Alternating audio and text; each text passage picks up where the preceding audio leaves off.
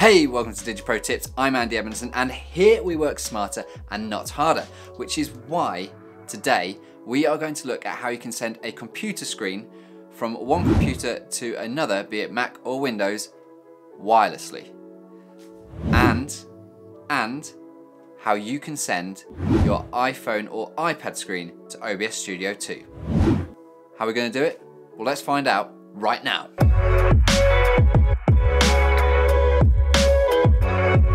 Okay, so how are we going to do this wirelessly? Well, if you've been paying attention to my channel, you'll know that I've done a couple of videos on the power of a thing called NDI.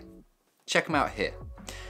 If you're new to it, NDI is the ability to send video and audio data over your local area network, i.e. Wi-Fi or Ethernet, but it is basically wireless.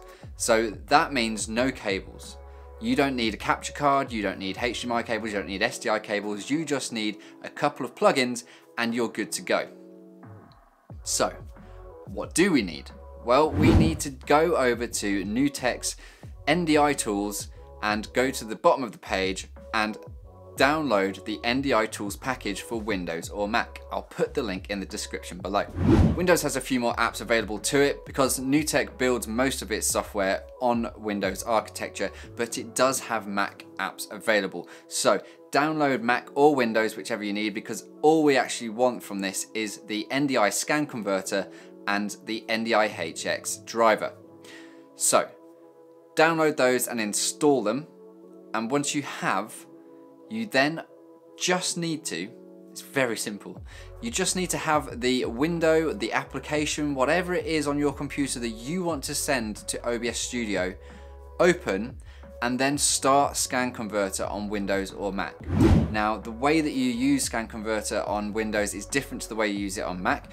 On Windows, it will just go down into the bottom system tray and you will right click and choose your settings from there. Choose your frame rate, choose your audio source.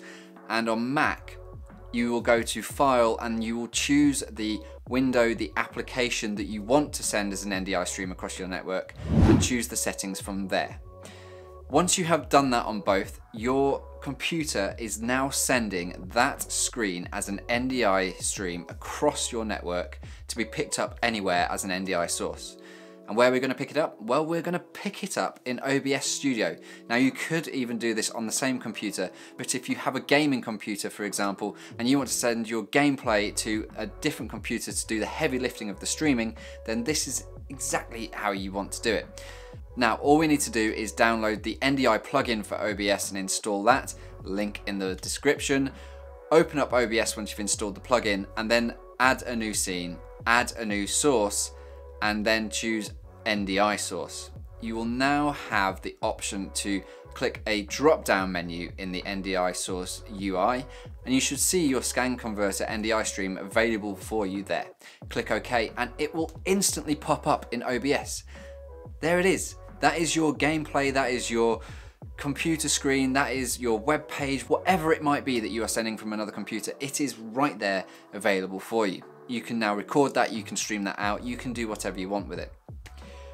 How then do we use our iPhone or iPad screen as another source in OBS? Well, it's very simple. In fact, it's so simple, it's ridiculous. All you need to do is go to the App Store and download a free app called NDI HX Capture. It's made by NewTek. All you have to do is download that app, wait for it to install, open it up and click Start Broadcasting. Close the app because you are now done with that app. You should see the little red marker in the top left-hand side of your screen that shows that you are broadcasting.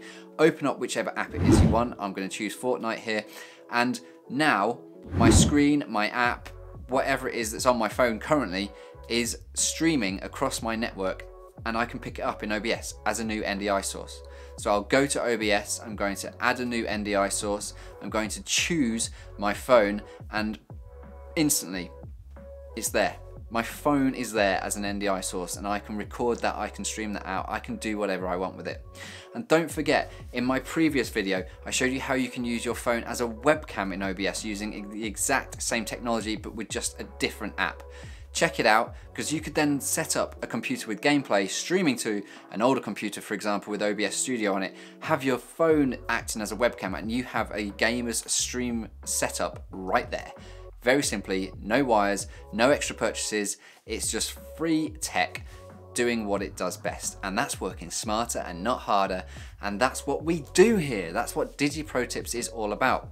Now, if you like what you've seen and heard, then please do think about supporting us on our new Patreon. The link is in the description. But aside from that, you know what to do. Hit that subscribe button, give us a like, write a comment, and we'll see you in the next video.